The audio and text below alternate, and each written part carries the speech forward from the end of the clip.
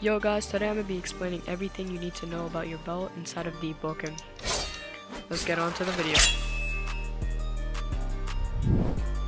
To start things off, bells are essentially an extra mantra for your kit.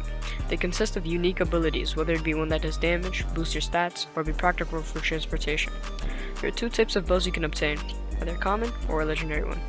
However, a corrupted variant of a bell can be rolled, boosting its effectiveness while also giving it a flaw. The flaw can consist of depleting your character's sanity, setting yourself ablaze, or being poisoned. All bells have their respective corrupted variant, with the exception of legendary bells being referred to as drowned instead of corrupted. Although they function identically to corrupted bells, the current obtainable common bells in game are Blood Scourge, Crazy Slots, Gravity Field, Jar of Souls, Payback, Portals, Preservation, Resurrection, Run It Back, Sacred Field, Shard Bow, Smite, Smokescreen, and Wind Up.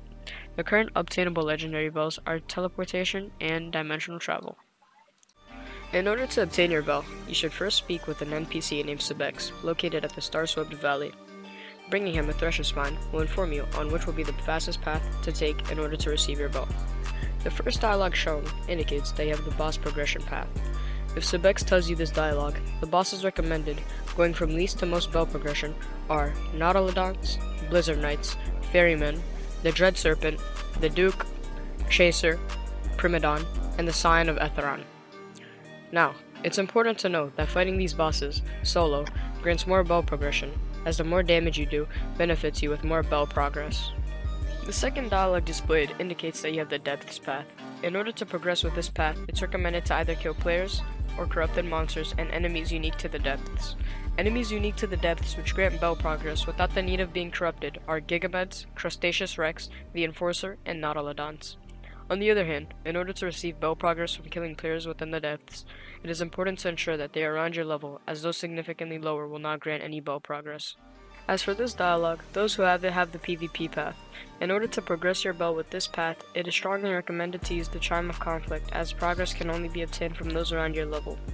With this path, the Chime of Conflict is heavily used as the game matchmakes you with another player without the need of having to hunt down someone. Finally, those who have this dialogue from Sebex have Worthy Regalia, meaning you have all paths to your favor. Killing bosses, monsters within the Depths, and players will all prove beneficial to you with this path. With this path, your bell becomes insanely easy to get. The image shown here explains how close you are to achieving your bell based on what Sebex says after you ask him to listen to your soul. Feel free to pause the video if necessary. Once you're sure that you've maxed out the progression for your bell, the next step you will want to take is to go down to the Depths. In order to check if you have received your bell, you will need to get knocked within the Depths.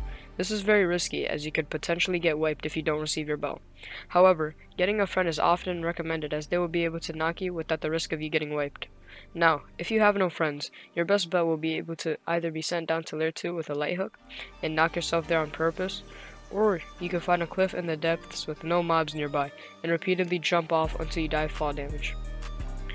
Once you've obtained your bell, upon death, an aura will surround your character and the game will give you a hand of cards to choose from. Whichever card that is chosen will be the bell that you receive. At last, if you ever feel unhappy with the bell you received, you are always able to reroll it with the use of a Yun-Troll Wish. Upon receiving a bell, you are granted a free Yun-Troll Wish. However, if you've already used the wish and are still unhappy with your bell, you can always farm bosses in order to get a relic called the Idol of Yun-Troll. The Idol of Yun-Troll acts as a Yun-Troll Wish that can be used from anywhere. Additionally, another way to get a Yun-Troll Wish is through the use of interacting with Miserables in New Kirza, the Sleeping City, which is located in Lair 2, Floor 2. Note that he will only grant this wish for 5 Kirzan medallions or 5 knowledge. If you do not have either of these, then he will wipe you. And with all that information, good luck in getting your next bell.